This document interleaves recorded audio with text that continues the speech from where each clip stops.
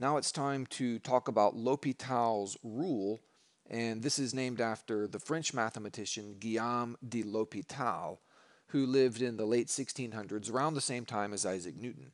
And this rule that bears his name gives us a technique for calculating limits of indeterminate forms, things such as 0 over 0 or infinity over infinity. And L'Hopital was known for some particular mathematical discoveries, and one of the things that he's remembered for is for publishing the first textbook on differential calculus.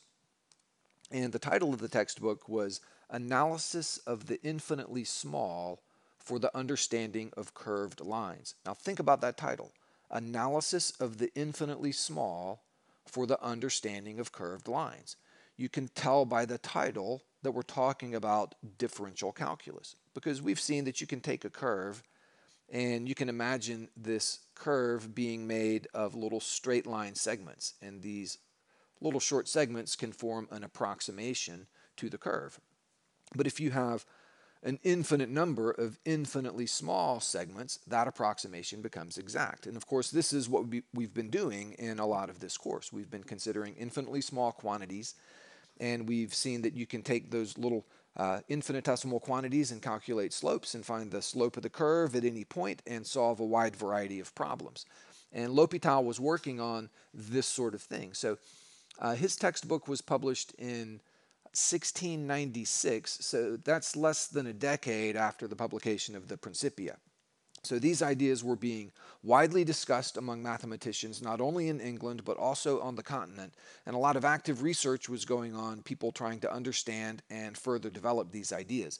And this analysis of curve lengths, for example, you can use these quantities to calculate the length along a curve. That was one of L'Hopital's original contributions to the field.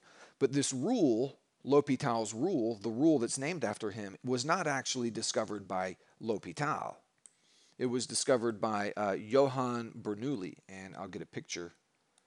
Here's L'Hopital and Bernoulli, and you see L'Hopital's dates there, 1661 to 1704.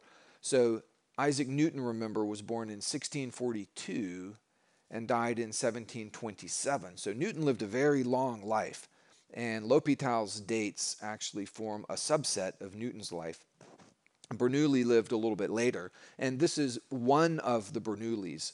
In the Bernoulli family, there were, I think, 7 or 8 very well-known mathematicians, including Jacob Bernoulli, and this is Johann Bernoulli.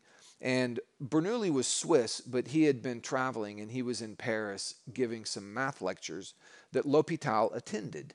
And so they met and they talked, and L'Hopital ended up employing Bernoulli, paid him an annual fee, basically to be a private tutor. Bernoulli would correspond with him in letters and answer his questions and keep him updated on current developments that were going on in the field.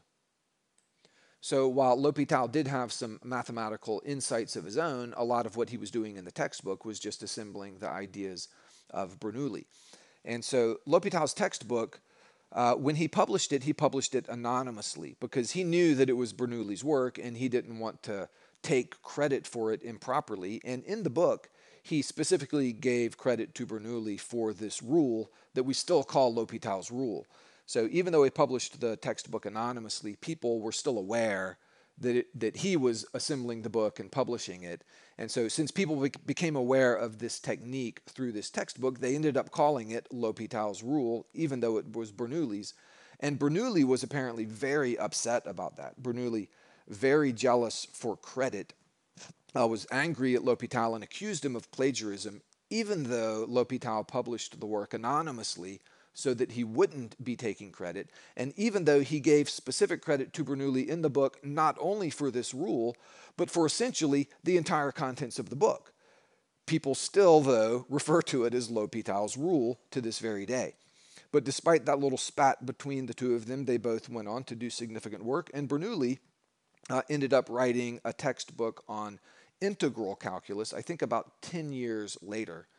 And so in the next few videos, we're going to be taking a look at L'Hopital's rule, what it is, how to use it, and I'll also give you an explanation, what I think is a rather simple and elegant proof of why it must be true.